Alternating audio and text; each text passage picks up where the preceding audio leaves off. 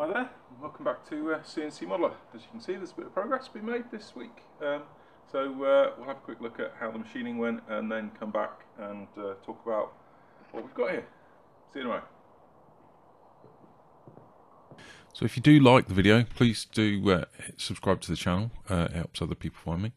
If you like the videos, hit that thumbs up. And if you want to get notifications when things turn up, hit that bell. So what have we got here? Well, I'm basically going to go through and make up a bracket for the platter support. Very similar process to last time round. So I'll look at basically some 100mm by 200mm 10mm steel plate, drill some holes in the tops, tap them, and then secure some plates to tie onto the platter arm. As you can see, lots of tapping and generally trying to figure things out. So the pieces that go across to the platter support arm, they're a bit shorter, and I'm basically just drilling holes through. Spent a bit of time just to deburr the bandsaw cuts for the tube that I bought, and basically there, just go through. I think here I'm just going through and drilling the holes for the to tie the upper and lower plates onto that support arm. Basically go through and now just drill the platter support arm so I can bolt those through, and just basically now just popping on the U-bolts to secure that back to the spine of the printer. Yeah, if we get all that through and get it all deburred and all transferred across to the second piece, and yeah, just gonna try and bolt up those end plates and trying to figure out how to get it all to come together, make sure it all ties up nice and square. Yeah, get the old end plates on there, get the bolts in, and away we go.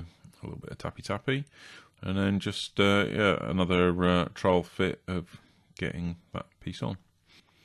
So now we're moving on to making the supports for the rails.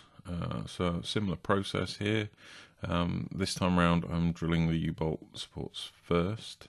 And then I realised that, to be honest, I wanted to be able to have the rail supports past the end of the tube just to make the most of the rail. So I ended up drilling some extra holes in the middle of the plates to take the U-bolts. Then went through and tapped the holes for securing the rail supports onto the back plates. I went through the whole process of tapping those holes, and then realised I'd tapped the wrong size holes for the bolts I wanted to use. I'd done it for M5 instead of M6, and then I got fed up with it, so I just drilled them out. And then I went through, I got some transfer punches and used them to transfer the markings over to the second plate, but basically the ones I bought were useless because they were too soft and they just blunted on this just mould steel plate. So as you can see, I'm going through and just bolting those rail supports on, and there we go. That's the first of the rail supports on, and the same process to bolt the second one on. You can see the rail supports are above the top of the tube there, and that's just to make the most of the rail supports. And we've basically just gone through and bolted these up. Now this is all sort of laid up a bit crudely. There's not set up properly in terms of geometry at all, and so I just wanted to try and gauge how this all fits together and how it should work. So I wanted to make a plate just to mount the linear bearings on, just so I could see it work, basically get a bit of confidence. And I'm going to use that MDF plate to mock up how I'm going to secure the ground end of the radius axis as well. So as you can see, it's all a bit of a lash up, but it's all bolted on, and as you can see, there's a fair few bolts there. There you go. Fair bit of drilling, tapping, bolting, drilling out taps, and generally swearing a bit, I must admit. So what have we got here? Well, we've got this platter mounting bracket, which hopefully the deck won't give way, but I'm not sure you can do that with many 3D printers.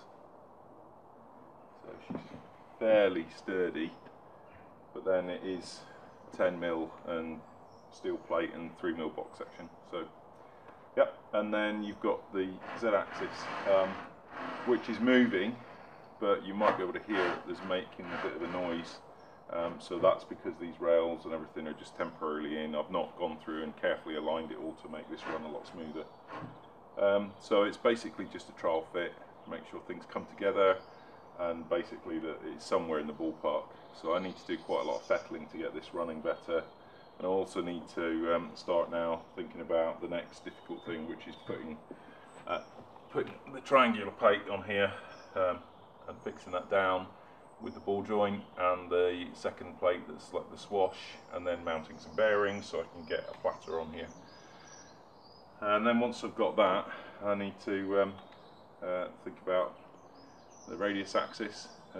So this is just a piece of MDF on at the moment, just to help me with prototyping, figure out what I'm going to do exactly before I start machining more expensive bits of aluminium, which I think is what I'm going to put here, just to try and keep the weight down a little bit.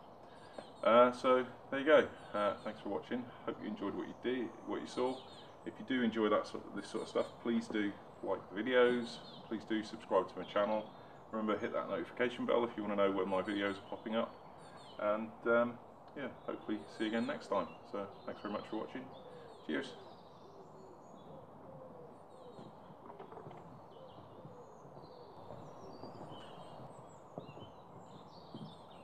Yeah, this thing, not just heavy anymore. I can't even pick it up anymore.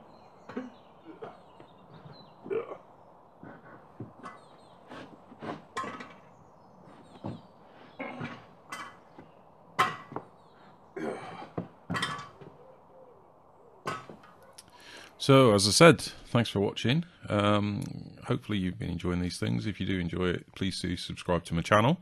Perhaps have a look at my website, and if you want to see some more videos, check out the ones that are popping up now. Thanks very much. Cheers.